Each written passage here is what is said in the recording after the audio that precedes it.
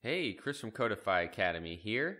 In this video, we're going to look at the new release of Bootstrap. We're at number 4 now. It's going to be very similar to Bootstrap 3, and if it's your first time hearing about Bootstrap, it's just a bunch of CSS and JavaScript that we're going to include into any project we want, and this will help us create websites faster. Alright, so here we are at getbootstrap.com. And if you want to change versions, you can go here and open this drop down menu and change versions. But we're just going to go to get started. And once we're there, we're going to see that they actually created this new thing called starter template down here for us.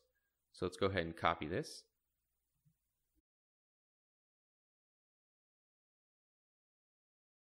So I'm going to make a copy of my template here and rename it. Then I'm going to open that up in Atom. I'm going to paste that starter template code into my index.html file. Then I'm going to open it up in Google Chrome and see how it looks.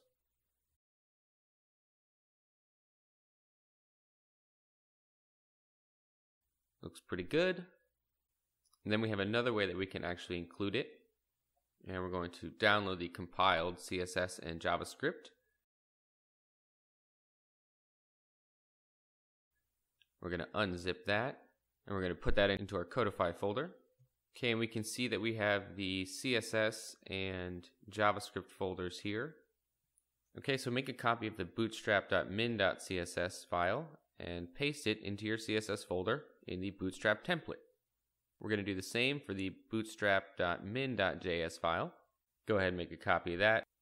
And then we actually need to create a new folder called JS and then paste it in there.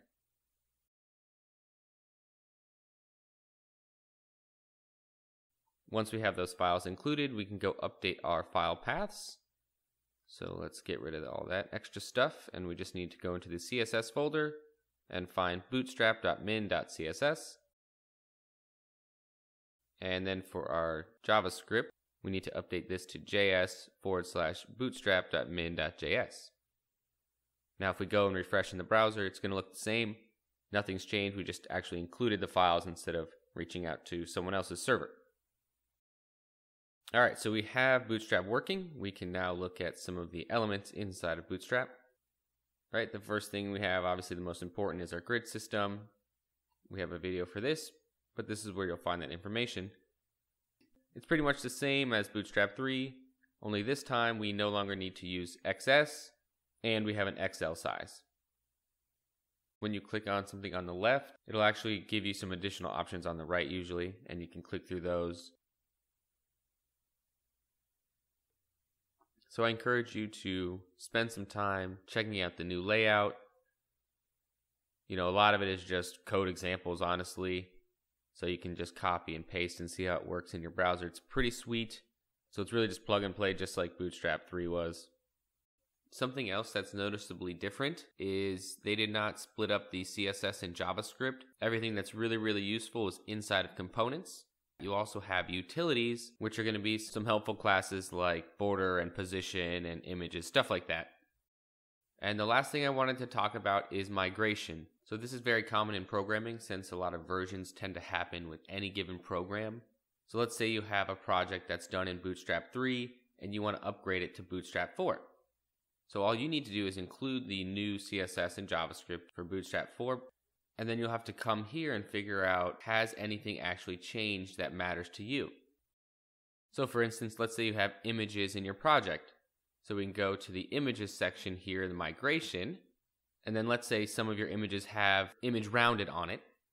You would have to go through, and after you updated the CSS for Bootstrap, you would have to go through and change all of your image rounded to just a class of rounded. And same for image circle. If you had a class of image circle on any element, you would have to go through and change it to now be a class equals rounded dash circle. And then you can just go through and read what's included, what's changed. Sometimes they remove things. Sometimes they'll tell you how to actually change it. Sometimes they outright just get rid of stuff, but that's okay. You can always find that CSS out there somewhere. Cool, well that's it for this video. I hope that helps you get into Bootstrap 4. It's really fun. Just get in there. Start copying some of their code, go and inspect those elements, look at the CSS, and then start building some websites using Bootstrap 4.